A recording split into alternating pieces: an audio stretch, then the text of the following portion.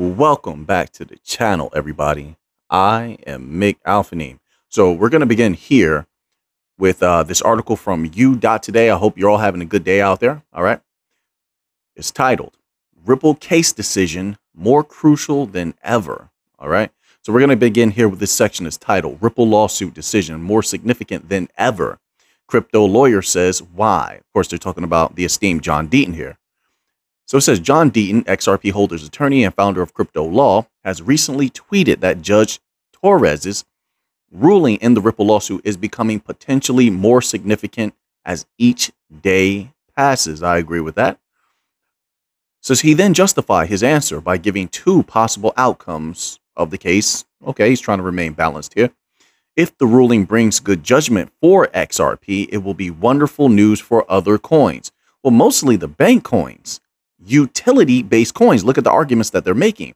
There is a huge swath of crypto that has no utility whatsoever, and yet they're moving major capital. You know, we know what those types of projects are. The SEC is going to have a field day with them once they get the big players out of the way.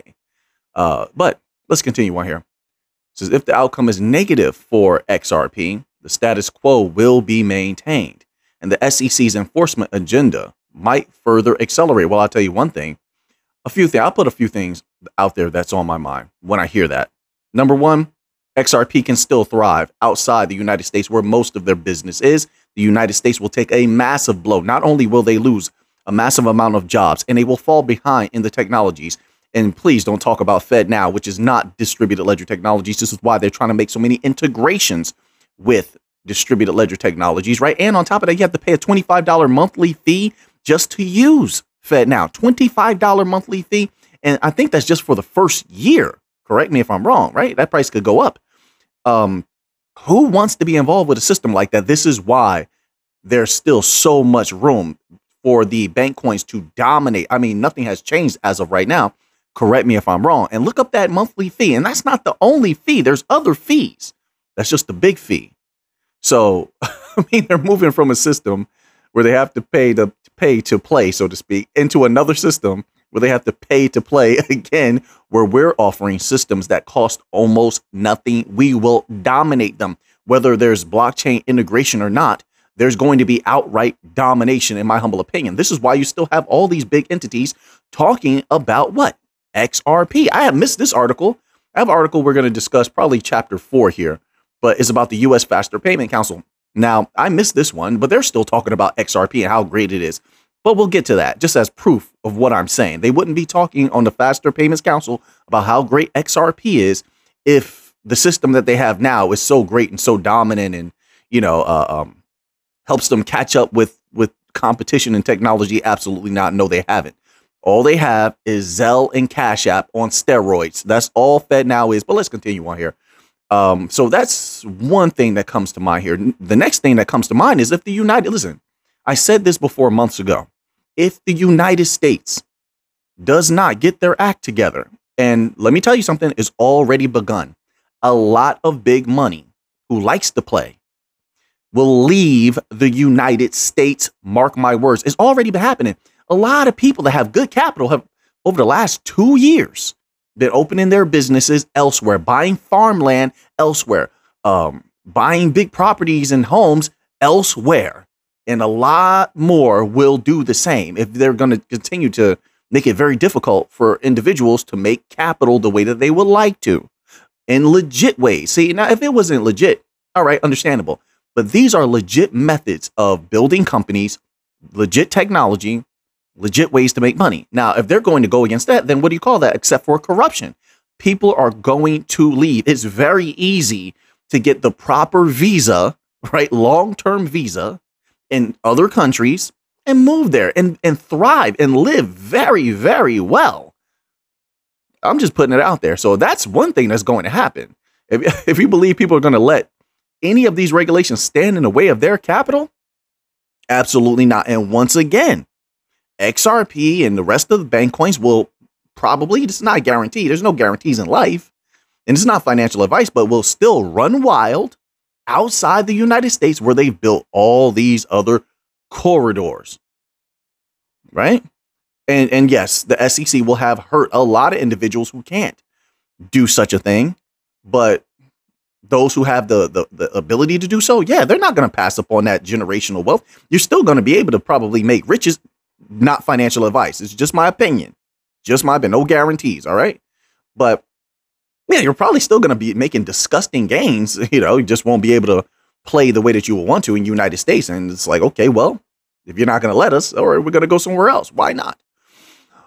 So that's why I think when they say something like that, like, oh, if there's a negative outcome for XRP, then it's going to be felt. It's going to be felt in a widespread way. Does Deaton's tweet follow as a reply to Scott Melker, Wolf of All Streets, on Twitter? Okay, we're going to leave that off there. Once again, that was on u.today. So now let's move on here. So now this article is from cryptonews.net. And let's scroll up here to see the title. The title is XRP absorbs investors' cash as crypto fund flows skyrocket with $124 million surge.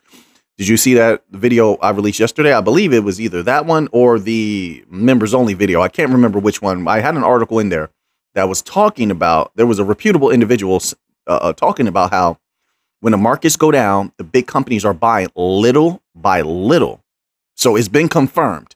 Wasn't I just talking about that? Maybe like 2-3 videos back. Then we had an article confirm it. I told you this is what they're doing. They don't have to buy huge amounts to tip people off that, hey, big companies are buying. No, they buy little by little. And they probably don't buy. They probably buy it by proxy so that people don't know. So they don't cause FOMO. Why would they want to do that? I think that's logical.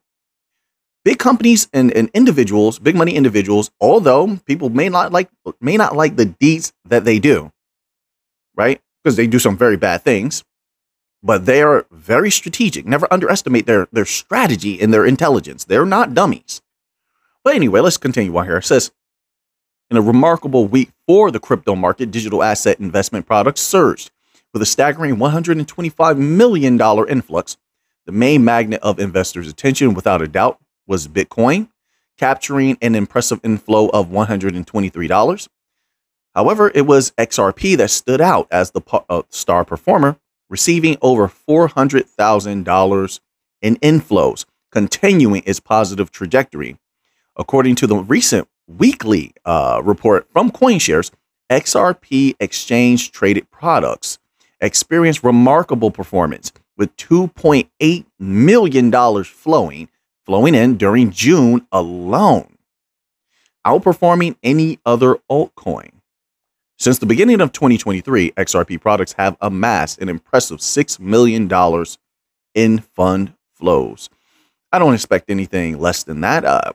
In the future, I expect to see much, much more, but we'll keep our eye on things. We'll adjust accordingly as time goes by.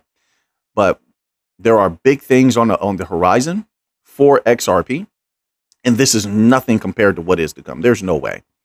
It says, why would traditional investors bet on XRP? It says this special attitude towards XRP may be attributed to two primary factors. The first is the close association between the coin and Ripple, where the latter actively employs it in business operations. With Ripple's constant expansion and partnerships across traditional industries, many investors see XRP as an excellent vehicle to gain exposure to Ripple's growth. The belief, mostly infrastructures, once they deploy infrastructures, is up to the banks and how they use XRP, whether they use payment channels, whether they're using it for wholesale liquidity, as a wholesale bridge asset. If they're building their CBDCs on it, I mean, there's so many different ways that they can use it. It's up to them once the infrastructure is deployed. Ripple is really just deploying infrastructure. Sure, they reallocate XRP here and there just to grease the wheels, but the banks can always buy XRP just on the open market if they really, really wanted to. I mean, and I think a lot of that's going to happen. I think they're going to buy up all the XRP. You want to be real about it. Once, as all the top people are saying, once there's regulatory clarity or a positive outcome to the SEC case, really that's regulatory clarity for XRP. Positive outcome to the SEC case. And then I believe they're going to buy up all the XRP, not all at once, not instantly. Once the case is over, it could take a little bit of time. But I don't think there's going to be a lot of XRP out there. Why would they leave it out there? I just don't see that happen. I see over time XRP may become very rare, and I could be wrong. I definitely could be, but I think it's going to be rare, and I think that's going to lend to the price being boosted, raised, and I think it's going to be a beautiful thing that most people do not see coming. I think a lot of people underestimate the power that XRP could possibly of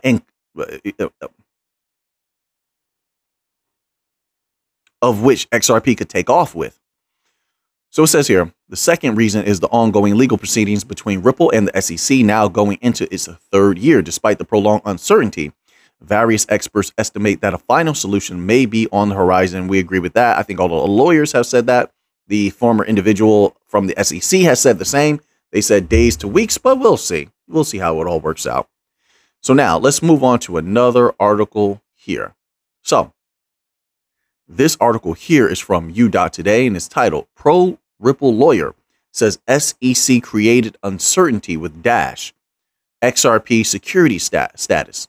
So let's see what they're talking about here. Bill Morgan, a legal expert and XRP enthusiast, has once again criticized the SEC's approach to digital asset regulation.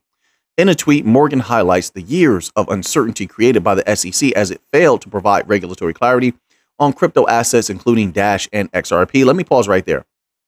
So what should be investigated, in my humble opinion, and looked into, and we've discussed this plenty of times before, is that if the SEC had all of these different connections with Ethereum, obviously they had a line directly to Vitalik if they're asking his opinion on assets that they're supposed to regulate.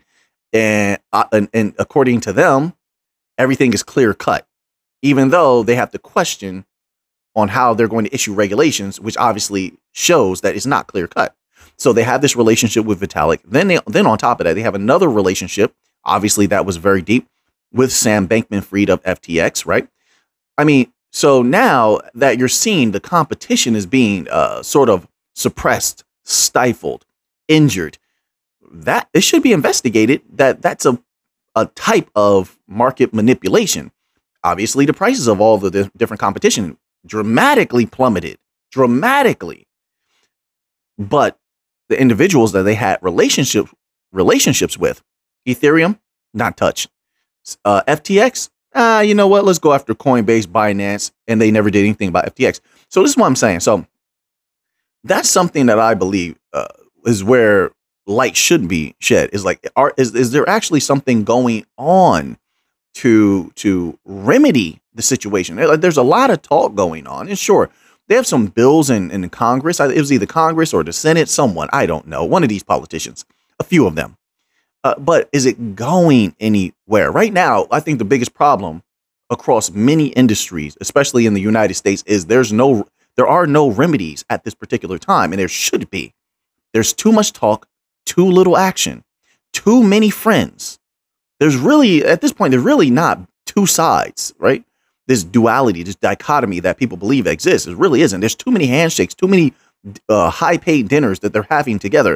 And it's like, how is anyone to expect people to hold their friends and business partners and associates accountable? That's a huge problem. So now that's something to look into, but we'll leave that there. It says, as brought to light by Bitrex's recent filing, the SEC publicly expressed its view that Dash might be considered a security. Okay, they go into a little bit of that. We understand all of these things. Morgan noted the fact that Ripple was sued 8 years after selling XRP. We know all of that. Yeah, so once again, more actions, less talking. I think that if this is going to be put out there, and I know it's going to be difficult, you're going to need to get on a major platforms. Don't get me wrong. U.Today is a big platform, but you're going to have to spread this message to major platforms, which would take major capital. I know. And on top of that, the people that we're trying to go against, they control most of the big media. This article here is from thecryptobasic.com, and it is titled USFP Council Spotlights Ripple Solution for Cross-Border Payments. All right. So now I wanted to cover this one because I didn't see this when it came out. All right. So I'm a little bit behind on this, but nevertheless, it is potent information, and maybe some of you haven't seen this. It's from July the 1st, so not that long ago. And it goes as such. The U.S. Faster Payment Council acknowledges Ripple cross-border payment solution in enhancing efficiency and reducing costs in the industry through the use of XRP. Then we scroll down here. It says, in a significant development, it has been revealed that the U.S. Faster Payment Council highlighted the capabilities of Ripple and XRP in a document discussing cross-border payment solutions. A pro XRP Twitter account shared screenshots of the document, revealing the council's recognition of Ripple's solution as a potential game changer in the industry. You know, and we've known for quite some time that Ripple is on the Faster Payments Task Force, one, as well as the Faster Payments Council. So there's two task forces in the United States that they're on. My apologies. I have to loosen up my watch a little bit. My watch squeezing my arm right now. It says here, okay, and this is one of the best things about the XRP community. Like I said, they have some of the most brilliant detectives, researchers, riddlers on the planet. So this is from, it says, Rahit code 24694375. All right. My apologies if I didn't pronounce that correctly. And there's a document here. And then it says FPC document. The FPC's cross-border payments work group, established in 2020 with 30 diverse members, had diligently explored ways to enhance faster cross-border payments. In June 2021, it published a cross-border faster payments white paper. We've gone over a few of their papers, so I'm supposing that there's something new here. The report outlined the requirements for faster and more efficient cross-border transactions, emphasizing speed, cost, ubiquity, transparency, and risk. Under the revised charter, FPC's work group investigated the potential impact of U.S. CBDCs on the adoption of real-time cross-border payments. It examined various solutions currently available in the market, with Ripple's solution garnering particular attention. This is nothing new. Same thing with the IMF. Same thing with the BIS. Same thing with Bank of England, Bank of America. I mean, it goes on and on and on with XRP. FPC spotlights Ripple. Document noted that Ripple's solution, built on a blockchain ledger and utilizing XRP as a digital asset, acts as a bridge between local fiat currencies. This solution enables financial institutions and payment providers worldwide to connect with a global network, facilitating instant, transparent, and final cross-border payments. Also, what that tells me and what I think about when I read that is there's going to be lots of money in flow. What does it do to that price? Trillions in flow. Remember, they're mostly working with the banks. Wholesale is the game, folks. What's it going to do to that price? You tell me. Muy lindo, mi gente. That price will skyrocket. I think they're afraid of that. I think they're afraid. The world will change because the XRP army is different. We're sovereign. See, you have to understand, people that they march to the beat of their own drum, they're sovereigns. No one tells us what to do. To put that kind of wealth in the hands of these individuals could change everything because we're unknown variables. We're out here to do a lot of good, but sometimes that's not what entities want you to do. They don't. They want control. They want power. They don't typically like individuals that they can't control. So it says here,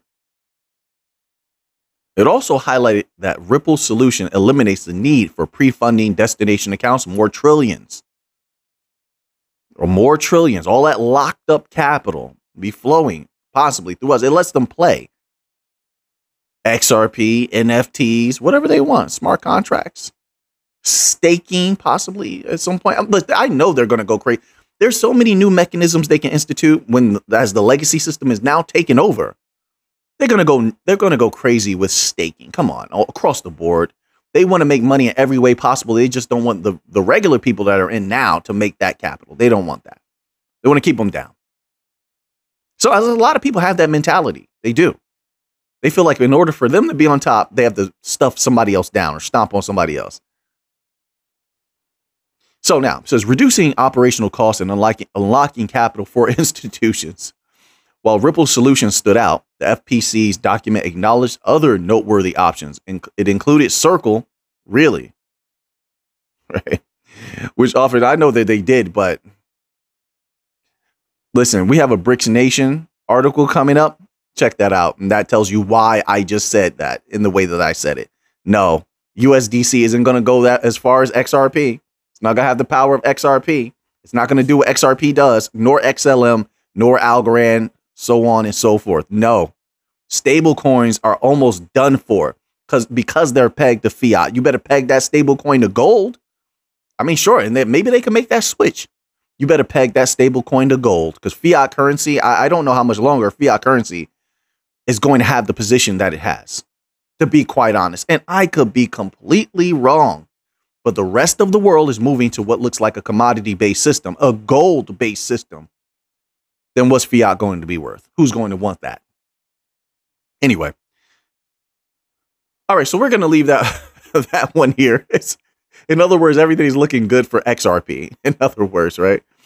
All right, so now I just wanted to point this a little bit out here, a little bit of Stellar related news. I'm going to show you why it's related.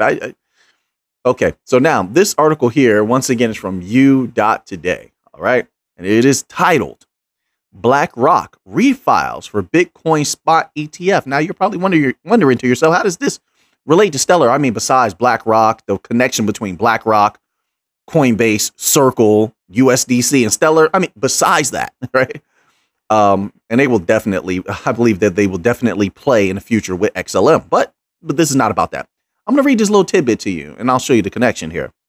It says BlackRock, the world's largest asset manager, has resubmitted its application for a spot Bitcoin exchange traded fund, ETF, as per the recent NASDAQ update. The financial giant has joined its rivals. Here we go. Here's the connection. Fidelity. That's not the connection. Wisdom Tree. Wait a minute. Hold up. Wait a minute. Let me put a connection in it. Hold on now. I know I like that. You remember that song? I do. Oh, man. They used to have the best songs in the early 90s, didn't they? Yes, they did. Yes, they. I know it. I know you're agreeing with me. I know. We're old school. We know the best was in the old school. I know you're saying, Mick, get to the connection. Okay, my apologies. Wisdom Tree.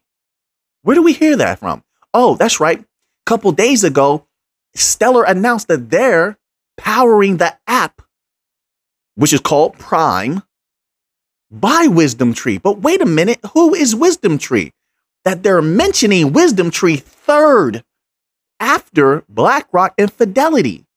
Then they say Wisdom Tree. Heck, they put Van Eck and Investco Galaxy after Wisdom Tree in this sentence, which is significant, but let's get to it.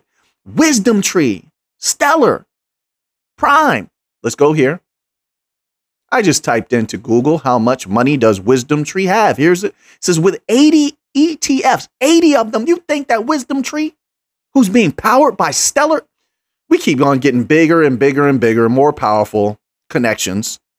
Franklin Templeton, MoneyGram, Bankhaus von der Haidt, the Ukraine, Wisdom Tree, with 80 ETFs traded on the U.S. market, 80 of them. You think XLM in the future is 100% not going to be one of those? You sure about that? I think I'm going to disagree a little bit. And I could be wrong. With 80 ETFs traded on the U.S. markets, Wisdom Tree ETFs have a total assets under management of $64 billion. $64 billion. We'll see how they're going to be using Stellar. But you think of if we get a modicum, I haven't said that word in a long time. If we get a modicum of capital, yeah, I did the little head shake. That's right.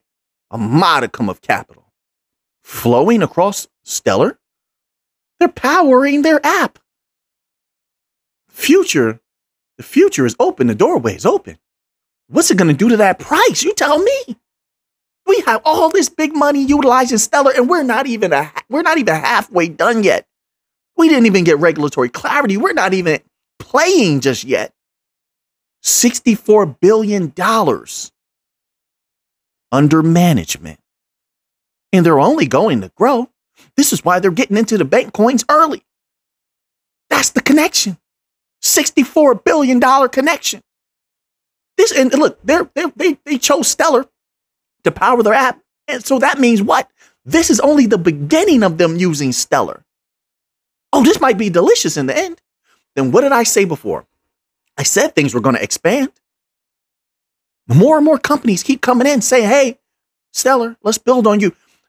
If XRP wins, and when they win this SEC case, the bank coins get to play, I think Stellar's going to go absolutely insane with partnerships everywhere. There's no reason not to. You have a Wisdom Tree drooling over them. You have Franklin Templeton drooling over them. You have MoneyGram drooling over them. You have the White House calling them. I mean, it's one thing after another. What you're seeing right now is, just in my humble opinion, it's no guarantees. I just speak for myself, not financial advice. But what you're seeing right now is they're just watering the seeds. The plant hasn't begun to pop out of the ground just yet, but the seeds are in the soil, and you're seeing the water being poured on the seed. It's just a matter of time before that growth, before that plant sprouts. That's how I look at it. That's a heck of a connection, folks. And they're to even be mentioned with BlackRock. You know, listen, and you know why they don't talk about Vanguard, because BlackRock and Vanguard should pretty much be one company. BlackRock, the biggest holders in Vanguard, the biggest holders in BlackRock. But right now, Vanguard has their hands full. They have their plate full right now. They do. Like, you know, they're even backing people like Gary Gensler and such. You know, so they're playing in different areas right now. But later on, you know, not that it matters, because like I said, BlackRock is there. But Vanguard is definitely in play. So that might be interesting in the future, but they really don't have to as of right now. So, but that's why they're not mentioning Vanguard, right? They have they're in other sectors right now. But BlackRock, and then who are the other companies? Fidelity, then Wisdom Tree. All right, so now we're gonna end off here. I have a few more articles. I'll post those in the members only section. I just dropped a members only video. Check that one out. It's leading somewhere right into the next video I'm going to drop. But I'm going to end it off here with a little bit of gold news. All right. All right. So this article here is from fxstreet.com, and it's titled Gold Futures Further Gain on the Cards. And it begins as such. Open interest in gold futures markets rose for the second session in a row on Friday. This time by nearly 5,000 contracts, according to preliminary readings from CME Group. Volume instead maintained the choppy trade well in place and dropped by around 29.5 thousand contracts. Gold faces minor support near 1890. Friday's marked uptick in gold prices was on the back of rising open interest and a strong drop in volume. That said, while further gains appear on the cards in the very near term, a sustained bounce seems not favored. On the downside, the yellow metal faces immediate support around 1890 region per troy ounce. Now, wait a minute. One of these articles is going to tell you a lot about the future. Banks, problems, catalyst for gold to skyrocket. I'm going to post these articles in the members only section so you can read them. All right. I'm telling you now, if certain things come to pass, no guarantees, but if certain things come to pass, gold will skyrocket. You saw it happen before. There's something big, possibly on the horizon. You decide for yourself after you read the article. It's going to it's going to confirm certain things. They're worried big time. Or else the people that's talking about this wouldn't be talking about this, because they don't like to cover these things, but they have to, or they will be derelict in their duty. So everything's looking good right now, in my humble opinion. So now that you have that information, what are you going to do with this? I smacked my microphone. My apologies. So until next time, let's get to the Monday.